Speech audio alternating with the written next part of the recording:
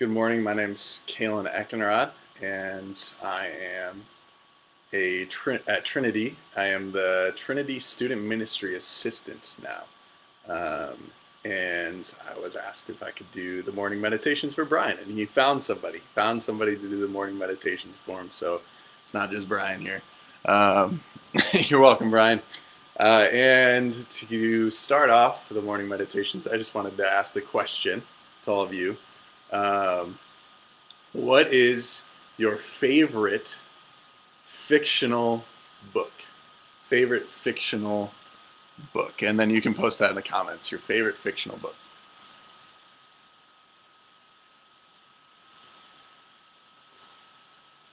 And while you guys are posting, I'll just kind of explain mine right now. It's actually more about Brian Bremner. Brian, he introduced me to these books. They're called the King Killer Chronicles, and I'm on the second one right now. But it feels like each book that I read in this series is like it continually gets better. So the first one was The Name of the Wind, which was incredible, just about kind of this guy named Kavoti who went to a university, and he went through like a lot of trauma in life. Like his family got killed by these people, so he went to this university to figure out how to get revenge. And now in the second book, right now, he's still at that university. But I don't know, like this series intrigues me more and more, and it feels like the boring parts that would be usually in like another book are actually like the really good parts in this book, and then that makes the really exciting parts even better. So I don't know. I really appreciate that series, the King Killer Chronicles. So yeah, if you have a favorite fictional book that you wanted to share with us, I would love to hear. Just kind of post that in the in the comment section. Brian's got a favorite: Elfstones and Shannara, a twist, not a C.S. Lewis. I know. Okay. All right, yeah. Also, thank you, Brian. Yes. But yeah, if you got a favorite fictional book, throw that in the chat. Thank you, Ryan. Stormlight Archive. All right, I will check that out. That'd be good. So we're going to be in 1 Peter 4. And before we really dive into the text, I'm just going to pray for us quick, and then we'll jump right in. So Lord, would you be over our hearts, Holy Spirit? Would you enlighten our eyes? Help us to find gold in these books, or in this chapter, Lord. Help us to find what you're trying to tell us. And just help our hearts to be softened. Help us to receive what you have to say and actually apply it to our lives, Lord. Would you just help us to find the gold in this passage, Lord. It's in Jesus' name we pray. Amen. All right. Good morning, everybody. If you're just jumping in, we're going to be in 1 Peter 4. Also in the comment section, you can place some prayer requests. I also asked the question earlier, what's your favorite fictional book? You can throw that in there. But yeah, I'm just going to jump right in, and I'm just going to read the first section here in 1 Peter 4. And then, because it's morning meditations, we're just going to meditate on it for about like a minute or so. And then we're going to come back, kind of explain everything, apply it to our lives. So let me read here. 1 Peter 4:1. Since therefore Christ suffered in the flesh, arm yourselves with the same way of thinking. For whoever has suffered in the flesh has ceased from sin, so as to live for the rest of the time in the flesh, no longer for human passions, but for the will of God. For the time that is past suffices for doing what the Gentiles want to do, living in sensuality, passions, drunkenness, orgies, drinking parties, and lawless idolatry. With respect to this, they are surprised when you do not join them in the same flood of debauchery, and they malign you. but they will give account to him who is ready to judge the living and the dead. For this is why the gospel is preached, even to those who are dead, that though judged in the flesh the way people are, they might live in the spirit the way God does. The end of all things is at hand. Therefore, be self-controlled and sober-minded for the sake of your prayers. Above all, keep loving one another earnestly, since love covers a multitude of sins. Show hospitality to one another without grumbling, as each has received a gift. Use it to serve one another as good stewards of God's varied grace. Whoever speaks as one who speaks oracles of God, whoever serves as one who serves by the strength that God supplies, in order that in everything God might be glorified through Jesus Christ. To him belong glory and dominion forever and ever. Amen. So let's actually meditate on this.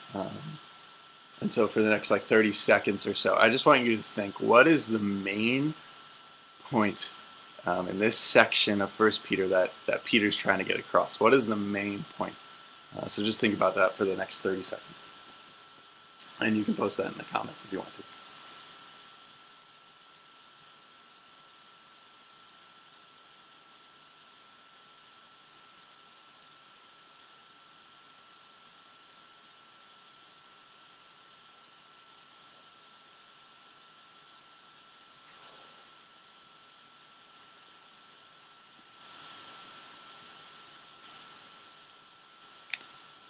So,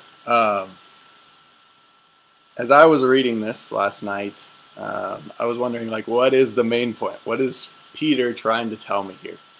And it just felt like there were so many different points that Peter was trying to make.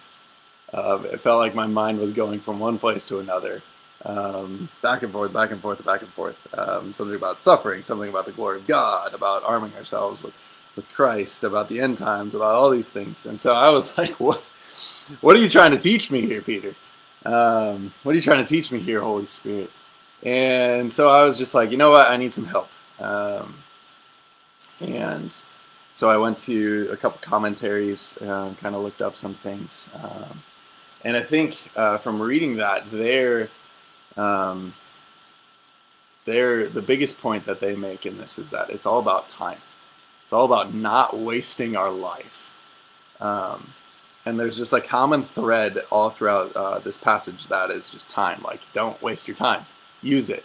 Use it. Have a right attitude in your time. And so I just want to kind of highlight 4 attitudes that really help us not waste our life. Okay, 4 attitudes that help us not waste our life. So the first one is, don't waste your life, but have a militant attitude toward sin. And this comes from the first 3 passages. Since therefore Christ suffered in the flesh, arm yourselves with the same way of thinking. Arm yourselves, right there. Arm yourselves. Get your weapons out. Arm yourselves. For whoever has suffered in the flesh has ceased from sin, so as to live for the rest of the time in the flesh, no longer for human passions, but for the will of God. And verse 2 just kind of highlights that. So as to live for the rest of the time in human flesh. So as to live for the rest of the time. Right? So time's a big deal here. Have a militant attitude towards sin for the rest of your time. He's saying, arm yourselves with the same way of thinking as Christ did. Well, what did Christ do? Christ, he went on the cross, and he died, and he defeated sin. He beat sin. And that's the same attitude that we're supposed to have. We're supposed to have that same thinking. We're supposed to arm ourselves with the same thinking as we're going to beat sin. We're going to beat it. And then it kind of goes on to say, for whoever has suffered in the flesh has ceased from sin. So suffering, right? Christ suffered. He ceased from sin. So there's something about suffering that makes us holy. Suffering leads to sanctification. That's what I see here. And so as to live for the rest of the time in the flesh, no longer for human passions, but for the will of God. So the ultimate goal that Peter is calling these elect exiles to is to stop living for human passions and start living for the will of God. Have a militant attitude toward our sins. Kill our sins and live for the will of God. So that's kind of our first attitude. Don't waste your life, but have a militant attitude towards sin. And the next point is, don't waste your life, but be patient with those who are lost. Have a patient attitude towards those who are lost. So that comes from verse 3 to verse 6. So I'm going to read that for us. For the time that is past suffices for doing what the Gentiles want to do, living in sensuality, passions, drunkenness, orgies, drinking parties, and lawless idolatry. With respect to this, they are surprised when you do not join them in the same flood of debauchery, and they malign you. But they will give account to him who is ready to judge the living and the dead. For this is why the gospel was preached, even to those who are dead, that though judged in the flesh, the way people are, they might live in the spirit the way God does. So, what I see here is we're going to be maligned. Peter's telling the elect exiles, he's like, you guys are going to be maligned. You're not going to partake in the same debauchery. You're not going to partake in the same sins as these Gentiles did, because you're going to be different. And when we're different, when we're holy, we kind of stand out, and people like to pick on people who stand out, who are different in the crowds. So they malign us. And so what I think Peter's trying to tell us here, I think this comes from verse 5 and 6, but they will give account to him who is ready to judge the living and the dead. So like he's saying, don't be defensive. Don't, when you are maligned, be patient. Don't get all defensive. Don't point out their hypocrisies, but just trust. Trust in Jesus. Trust the God who will judge the living and the dead, who will judge their accounts. And trust the gospel that was preached to those who are dead so that they might live in the Spirit. Trust in God. Have a patient attitude. Don't be defensive. Don't be all worked up. And I struggle with that a lot. Being defensive is difficult for me. I got my ego that I got to defend. Like, you can't bring me down. But yeah, that's not the way God is calling us to work. That's not the way God is calling us to interact with Gentiles, with sinners. So that's the second attitude. The third attitude is don't waste your life, but have a fervent attitude towards the saints. Have a fervent attitude towards the saints. So the end of all things is at hand. Therefore, be self-controlled and sober-minded for the sake of your prayers. Above all, keep loving one another earnestly, since love covers a multitude of sins. Show hospitality to one another without grumbling, as each has received a gift. Use it to serve one another as good stewards of God's varied grace. So Peter is calling these elect exiles. He's like, even in this suffering, love one another. Love the church right now. The end is coming. Jesus is coming back. We don't know when. He's just calling us to have that attitude of like knowing Jesus is coming back. So have this fervent attitude towards one another. Like, love one another more than the world loves each other. Like, love the church. Because love covers a multitude of sins. Love covers a multitude of sins. Which means show hospitality to one another without grumbling. Use your gift to build up the church. Use your gift to build up the church. That calls for us to figure out our gifts. So what Peter is telling us here is have a fervent attitude towards the saints. Like, let's love each other as a church. Even in the midst of maybe some different theology or different doctrine. Like, obviously, let's have those conversations, but let's love each other no matter what. And by loving each other, right, then the world will see that we are His disciples. So let's love one another. And the fourth attitude here is don't waste your life, but live for God's glory. Live for God's glory above all else. Verse 11 says, whoever speaks as one who speaks oracles of God, whoever serves as one who serves by the strength that God supplies, in order that in everything God may be glorified. Through Jesus Christ, to Him belong glory and dominion forever and ever. Amen. Peter's saying that whatever we do, let's do it for the glory of God. And that takes the ruthless killing of ourselves, ruthless killing of our ego, so that everything we do is not about me, but it's about God.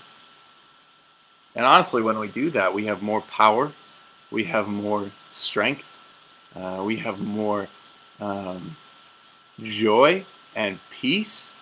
Because when we're nothing, that means God can be everything in us. When we're nothing, that means God can be everything in us. And God is the fullness of joy, and He has the pleasures forevermore. And when He's inside of us, we get that. We get that. He gets to live through us. He gets all the glory, but we get all the good. We get that joy. We get that peace from being nothing, so that God can be everything. So those are the 4 attitudes for us not to waste our life. Number 1, have a militant attitude towards sin. Have a patient attitude towards the lost. Have a fervent attitude towards the saints, and have an attitude that is all for God's glory. So those are the 4 attitudes that we can have to not waste our life. And so we got a little bit left to go in this passage here.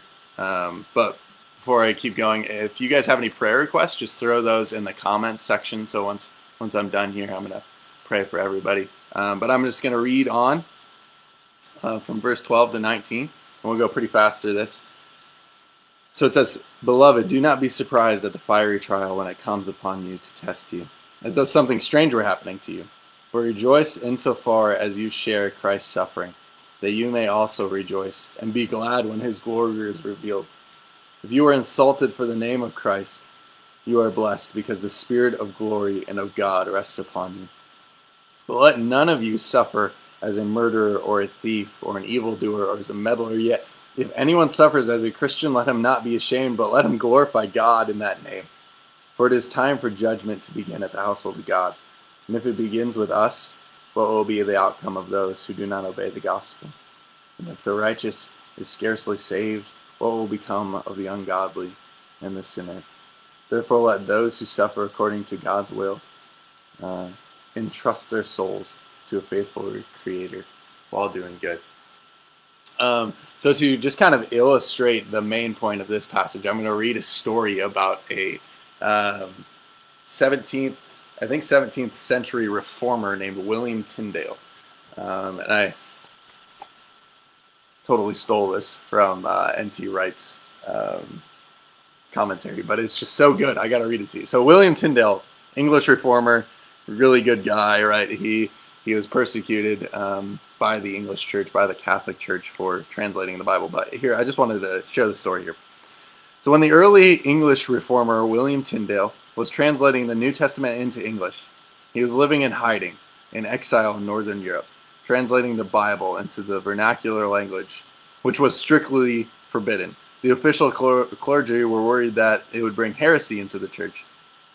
Tyndale was short of funds for the project and anxious to sell copies of the first edition of his translation, so that he could fund further work and revisions he knew were needed. But would people in England be prepared to buy his work, knowing they might get in trouble if they were found with it in their possession? Then it happened. All right, so the Bishop of London got wind of this project and was furious. He was determined to stamp this nonsense out once and for all. So he commissioned his agents to buy up all the copies they could find and bring them together to be burned. But little did he realize that he was feeding the problem he was trying to prevent. He got the books all right, and he destroyed them, but the money he paid enabled Tyndale to move to the all-important second phase of the project. And it is his translation, though not always acknowledged, that forms the basis and the backbone for the world-famous King James Bible of 1611. So what I love about that story is, like, the English church, they were like, we're gonna take everything, we're gonna think we're gonna throw the punch, but what actually happens is it helps William Tyndale, and that's kind of what happens in this passage. That's what God's calling us here in this passage. Is like, take our suffering, let's not be surprised at suffering when it comes. But when it does come, we can know that it will be used for our better. So Satan thinks he's getting the big punch in on us, but really what's happening is like we're being even more made or formed in the image of God, becoming more holy like Jesus. So really, it's like jujitsu. Take the punch, use the energy back at him, punch Satan right back in the face. So yeah, that is 1 Peter 4. And I'm just going to pray for us here, and then we'll see you all tomorrow. Lord, I just pray for everyone who's watching right now or has watched. I pray for our hearts. I pray that we are not surprised at any suffering that comes at us. So we're not defensive. We're not defensive when we're maligned. We're not defensive when someone tries to beat us. That we're not surprised when the day comes here in America where that happens, God. And that when we are ready, that we'd be more than willing to accept that suffering, all for the glory of you, Jesus, all for the sake of our holiness, so that we can draw even closer to you, God, so that our ego dies, so that you can be everything in us, so that we can have that joy and peace that you can only supply, Lord. It's in Jesus' name we pray. Amen. Awesome. Thanks, guys. We'll see you all next week. Or not next week, tomorrow. Sorry.